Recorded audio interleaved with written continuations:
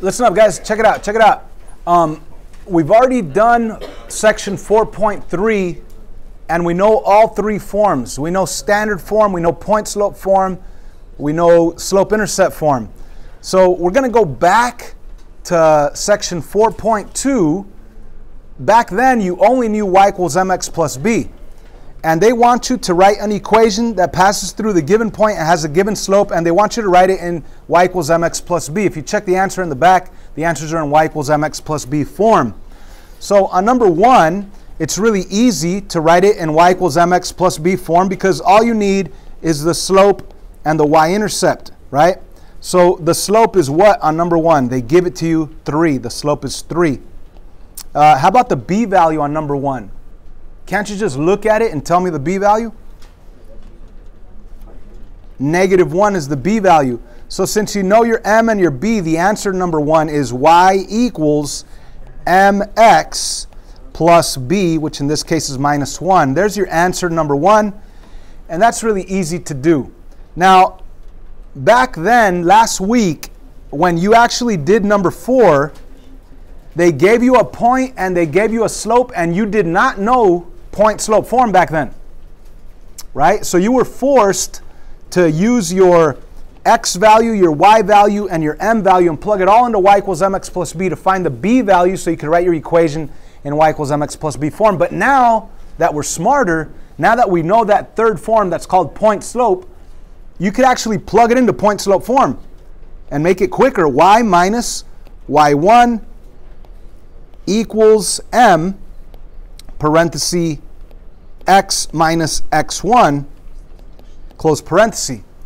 So we could actually use this new knowledge to go back and do these this homework a lot faster, right? We could actually just plug it into our blank spots. Y minus blank spot equals blank spot times x minus blank spot. And let's plug in our y1 value of 4, our m value of -3, and our x value of -5. And of course, change the minus to plus. Now, if you look at the back, they do not give you the answer like this. They don't, because they want it in slope intercept form. Since we are so good at changing equations, let's do that. How would you change this to slope intercept form? How would you do that? You want y by itself, you don't want parentheses. What are you going to do? You first distribute. Distribute, yeah. So -3 times x, what is that? That's -3x. And then -3 times 5, that's plus 15. Oh yeah, -15. I'm sorry. Not positive 15, -15. So we have -3x minus 15. We have the equal sign. We have y. We have -4. It's almost in slope intercept form. All you have to do is get rid of that -4. Adding 4 there. Adding 4 over here. So your slope intercept form equations, y equals -3x minus 11. Check the back, please. Is that right? Easy, right? So last week when we did this section, but it was it was WSPM. Right now we're doing WSP. Last week we didn't know about point slope form, so we were kind of stuck with y equals mx plus b, which if you're really comfortable with that, you could do that. That's fine. But I say if they give you a point and a slope, you might as well just plug it into point slope and then change it to whatever form they want you to do. So let's jump around here.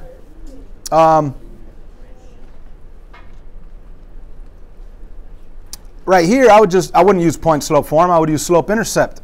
Why? Because you could count your slope from here to here. It goes down 1, 2, 3, 4. It goes over 1, 2, 3, 4. So down 4 over 4, that would be -4 over 4, which means that the slope is -1. And if you know your b value, which you know your b value, it's 5, you could easily write your equation in y equals mx plus b. Y equals 1x plus 5. So sometimes it's awesome to use point slope form. Sometimes you don't need point slope form. If you could see the m and you could see the b, might as well use slope intercept. Down here, they give you 2 points, okay? And we need to find the slope first. So on number 13, I need to find the slope first by using the slope formula.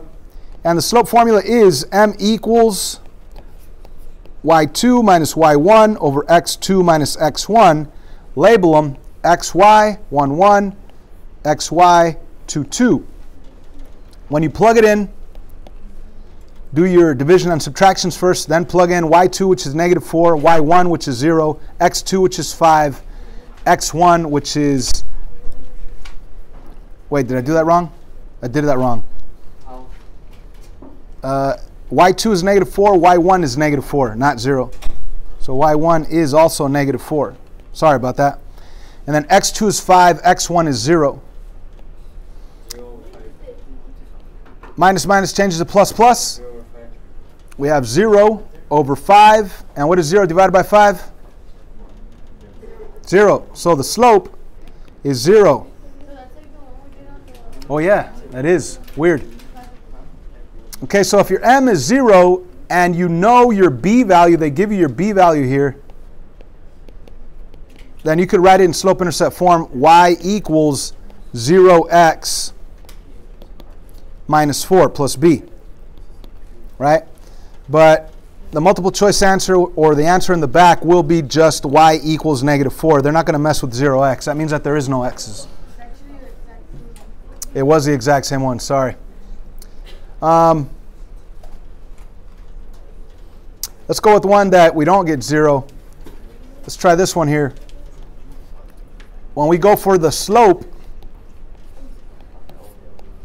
y2, y1, x2, x1, you have your x and your y, your x and your y. This is your first point, this is your second point.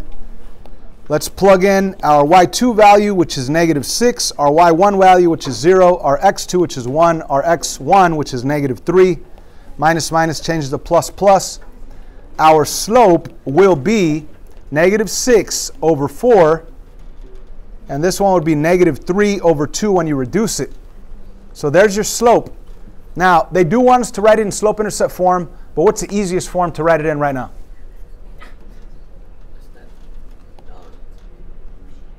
If you have some points and you have a slope, what's the easiest form? Point slope. So you could go y minus y1 equals m times parenthesis x minus x1.